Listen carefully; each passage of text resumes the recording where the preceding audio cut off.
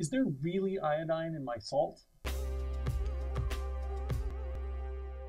So I first saw this experiment done on Tom Kuntzelman's channel. Yeah, did a lot of other cool experiments. When I saw this particular one, I definitely wanted to try it out. It's a real clever way to pull the iodine off of the salt, and then you can use the iodine to do a basic starch test. But there were a couple of other things that I noticed in there that I was just curious about and I wanted to try. So I have a couple more jars here, but let's just go ahead and get started and I'll explain things as we go along. First, we're gonna add about 125 milliliters of water. These ball cups have numbers on them. The reason I'm doing 125 milliliters is because that is how big my jars are. Now this is just tap water. It is in a jug, but this is just tap water. It doesn't really need to be deionized because we're doing stuff. We're doing salty stuff, so it's not gonna really affect the experiment. I am gonna use different stirring sticks, AKA butter knives. Okay, so recipe says we're gonna do 2 tablespoons of each kind of salt. 2 tablespoons and 2 tablespoons. So this is the regular salt. 1. We're basically going for super saturated. 2. Okay, there's that one. Now this is the supposedly iodized salt here. 1. 2. Stir. Oh wait. There. My hands go in different circles. So what I want to do is with this one over here, I want to add 2 tablespoons of just salt, pickling salt, which supposedly, I'm pretty sure doesn't have any additional additives. Yeah, see it says here on the ingredients, we have calcium, salt, calcium silicate. So calcium silicate, I guess, is the thing. So that probably won't react as a starch. What's this one say? Calcium silicate, potassium iodide, and dextrose. The dextrose might interact with the iodine. Anyways, 1, 2. Okay, so really all this one is about is I'm going to mix it and see if it gets as cloudy as the other 2.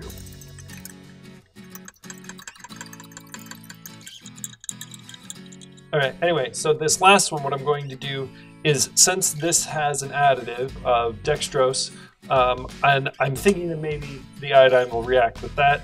I don't know off the top of my head whether dextrose counts as a starch or not, but I'm going to do 1, 2. Iodized, not iodized, and then not even a anti-caking agent. Just to, you know, see if there's any significant differences here.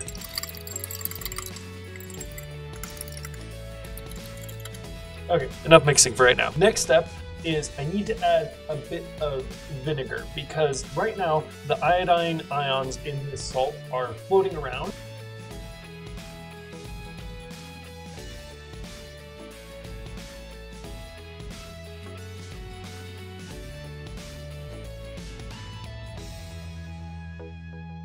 Is the electrons move around and wow, that's not very clear. I don't know, I'll put up the equation, but this is what we're doing for the equation here. So the H plus over here, that's what I need to add the acid for, okay? That's what I need to add the acid for. And then we'll add the H2O2 later, the hydrogen peroxide later. So we need about 1 teaspoon vinegar. I just bought this. Man, weak I am. 1 teaspoon vinegar. I'm just going to set this one aside. Really all I wanted to show, so this is the pickling salt. And you can still kind of see through it. Where this one is the regular table salt, and it has the anti-caking agent in it, and that's why it's kind of that darker color. And this one has both the anti-caking agent, the calcium silicate, and some dextrose. Oh! Ah!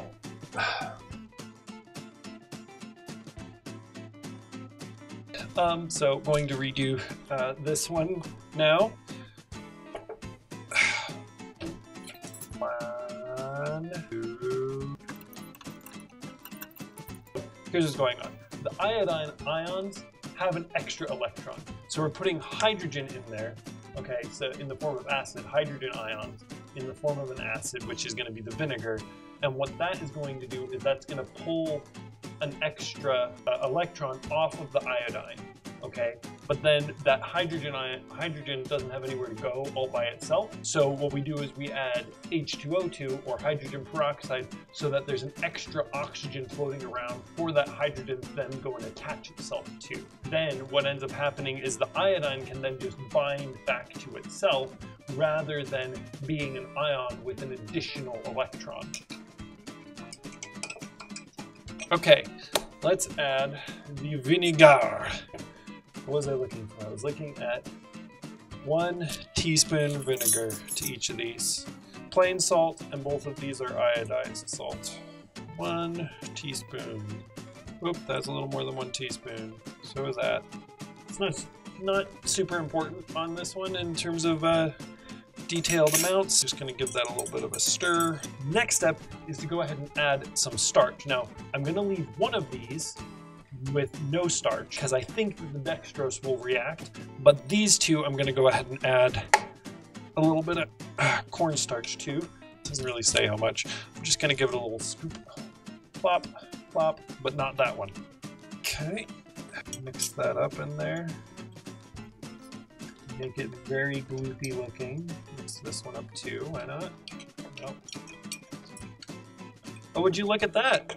This one is already changing color. Now, all I did was I added acid. I didn't add the activating agent of the hydrogen peroxide, which should free up more of the hydrogen. So that means that there must have been enough extra free oxygen in this already, probably from me stirring, that those hydrogen ions were able to react. So immediately you see the reaction. That's pretty good. So probably we'll be able to darken it. But obviously, the ones with the iodized salt, as soon as I put the starch in, bam, it changed color.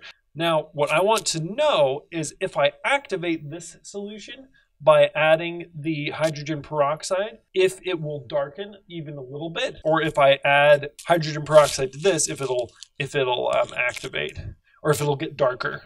But then, you know, right here it proves it, that this is iodized salt. There is iodine in it. I'm going to take this hydrogen peroxide and add about a tablespoon to each one of these. This is just, you know, regular hydrogen peroxide that you get at the store, really, you know, 3%. So this one, let's see, stirring it, still, ooh. No, still pretty much nothing. This one now, with the hydrogen peroxide, no, it doesn't seem significantly darker. It seems like it did what it was going to do. Let's see if this one does any change. Nope. Well, you know, that's interesting. Just for the heck of it, let's go ahead and add a little bit of starch now to this one, to the last one.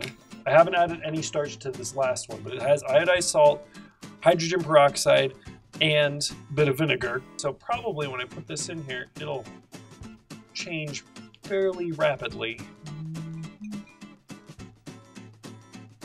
Let's go ahead and give it a little stir.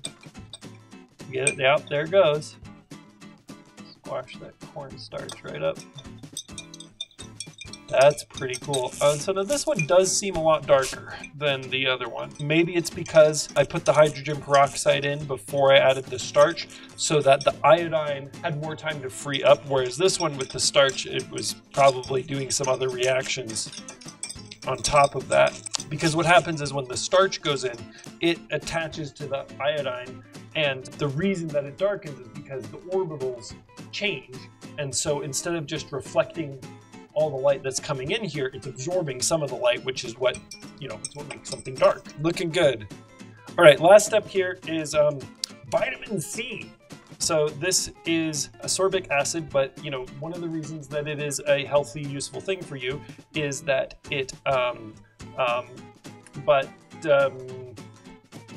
don't know, I don't really exactly know, but I know it's supposed to reverse the reaction. I'm getting tired. I'll put up the chemical equation here so that you can see. Oh, look, it's got a little scooper. That's a little smaller than I want. I still want to do about another tablespoon. Let's make sure this is dry. Okay, so I'm going to do about a tablespoon, and I went ahead and got powdered vitamin C. You know, you can crush up one, but I think this will work. So this should, let's leave this one alone so you can see the difference, but this should lighten the solution. You know, it won't be able to completely get rid of it. Yeah, it's kind of a grayish, milky gloop color. Fully, you know, starch iodine reaction, and this is reversed. So it's not fully back to normal because there's a bunch of glunk in there now, and I've made brown water. Really, but that's, yeah, it's still impressive. I wonder if I add a little more to it, if it'll get a little bit lighter. Let's give it a shot. I don't think that it will. I think that there's just a certain amount of iodine that's going to, god dang it. Twice! I think I'm gonna call it there. Things I'm learning. 1, I need shorter, less massive sticks. 2, my table that I'm working on is slightly tilted. And so this is probably going to be a thing I need to cope with in the future. It seems like it's slightly tilted backwards, which isn't helping matters. So yeah. Oh, that was the one thing I wanted to do too.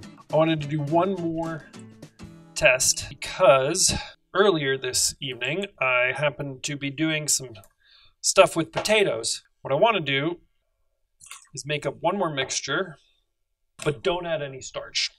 No starch, okay? I'm going to use this one because it was just the pickling salt, so not a lot went on with it. One more time. Some water, iodized salt. Why are these always so hard to open? 1, 2, okay. Stir. Let's add a little bit of vinegar. I want to add a little bit of hydrogen peroxide. This solution should have iodine in it, iodine molecules in it, okay? And those are going to react with any starch that they come in contact with. So all I need to do is get a starch and drip some of this on here. Eyedroppers. And then earlier today, I was skinning some potatoes. I don't know which order the videos are gonna go up, but I'll put a link whenever it's available. Anyway, so I have some bits of potato, which as you know, are starchy. So theoretically, if I did this right, and I drip on here, I should get a decoloration on the potato. Let's just see what happens. It's not working.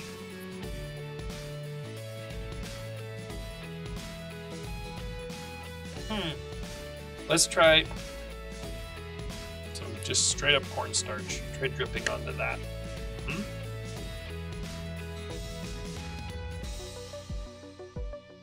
Nope. It seems like the amount of iodine just isn't enough. Just to make sure I didn't do something silly when I made it this last time, let's go ahead and add this cornstarch. Confirm once again that there's iodine in the... What? What did I do wrong? No, I didn't. I used this salt. Iodized. Well, it's not a YouCanScienceIt video if I don't get confused. My guess is that there wasn't enough vinegar, or possibly enough salt. It worked so well the first time.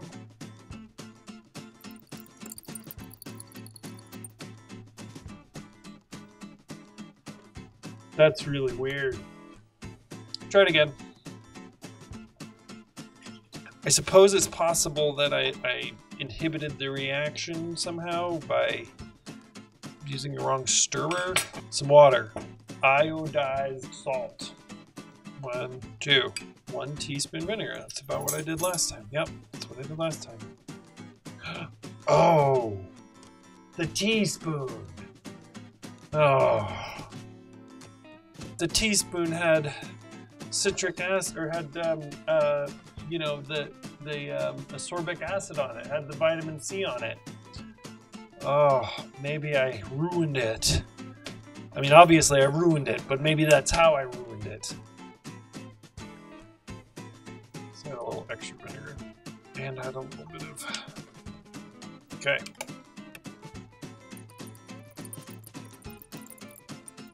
Let's just stir it a bit more, just to make sure that all of the iodine ions made it out.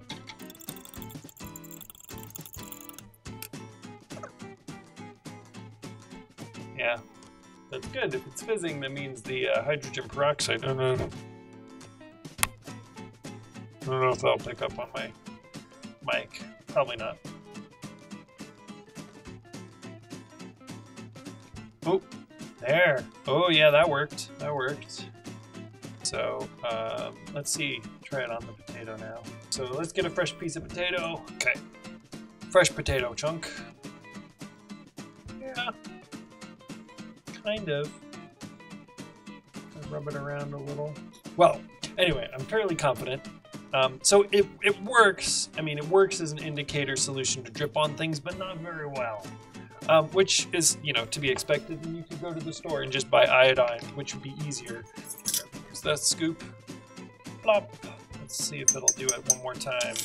It should. It did it on the spoon, which gives me hope. Oh, it's working! And there, proof of iodine. You know, as usual, I am going to go ahead and do a full write-up of this, including my mistakes and my, you know, some of the things I learned about not using the same tablespoon. So dumb. So yeah, I'm gonna go ahead and do a write-up like I typically do on YouCanScienceIt.com. I had fun with this one. I strongly suggest you check out Kuntzelman's channel. I can't remember his name. Tom Kuntzelman. I strongly recommend you check out his channel. He has a lot of cool stuff, and this is pretty much taken wholesale from that. Well, aside from the mistake, you know, but you don't have to take my word for it that there really is iodine in iodized salt, because you can science it.